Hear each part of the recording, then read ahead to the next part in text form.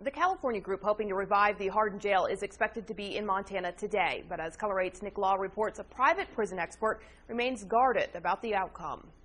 Less than 2 weeks after Hardin city officials announced an agreement with California security firm American Police Force to house prisoners and stimulate the Hardin economy, the questions and controversy continues. APF officials want to build things such as an animal shelter and police training center, but private prison expert Frank Smith, who's spent the last 13 years researching private jails, says the plan doesn't seem legitimate. It doesn't make any sense at all. They come on like Mother Teresa in camos. We're going to do all these wonderful things for everybody. Heal the sick and make the lame walk again. Smith says the first problem American Police Force will have in trying to meet its end of the bargain is filling the jail. APF doesn't have any juice in this fight.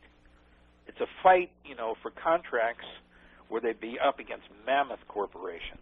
Smith claims there's thousands of beds already available in the private jail sector. The Hardin facility only adds to the problem. They're talking about closing a prison down in Oklahoma right now because there's no prisoners. There's a closed one in Michigan.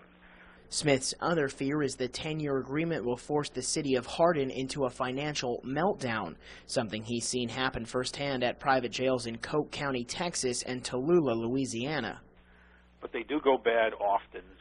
They don't virtually ever produce the economic benefits that they're touted to produce.